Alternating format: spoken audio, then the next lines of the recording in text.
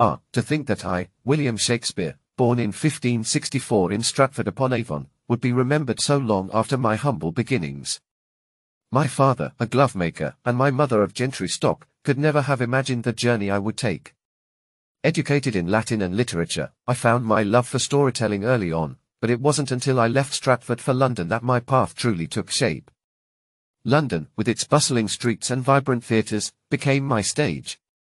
My early works, comedies, histories, tragedies, won favour with audiences and patrons alike. Romeo and Juliet, Hamlet, Macbeth, all poured forth from my quill, though at the time, I wrote not for posterity but for the applause of the crowds and the success of my acting company, the Lord Chamberlain's Men, later the King's Men. As I grew older, I returned to Stratford, to New Place, where I lived out my final days in peace. In 1616, death claimed me, but my words refused to die. Though I was buried beneath a stone bearing my own curse against those who might disturb my bones, I live on through my works. I am every character I created, every line spoken on the stage, every echo of the English tongue. I am Shakespeare, and though my body may be dust, my words live on in the hearts and minds of those who hear them.